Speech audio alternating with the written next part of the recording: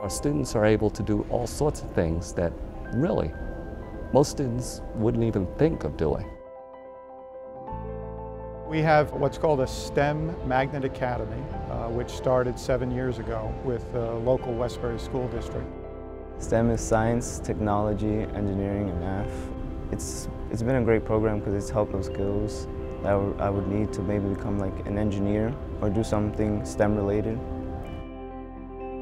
So our students have actually had the opportunity to meet various astronauts, pilots, engineers, all sorts of people in the area of technology, and speak with them.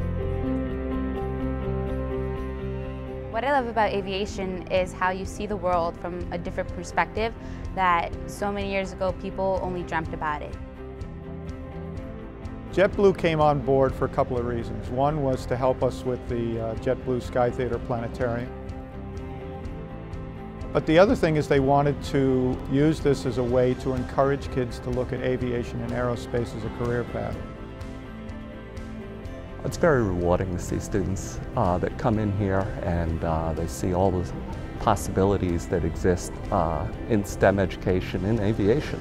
Our students actually have gravitated to many of the STEM areas when they've gone on to college. I'm a former student of the Cradle Aviation Magnet Academy. I'm majoring in computer science at Columbia University.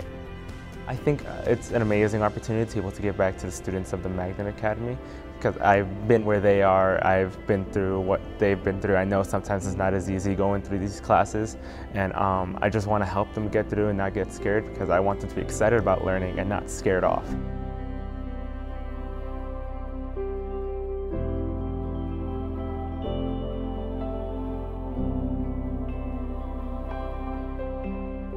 What we benefit from at the Cradle of Aviation Museum are all the connections and all the things that a museum has to offer. I think it's a smart way for JetBlue to stay involved in education, but also maybe they can benefit down the road.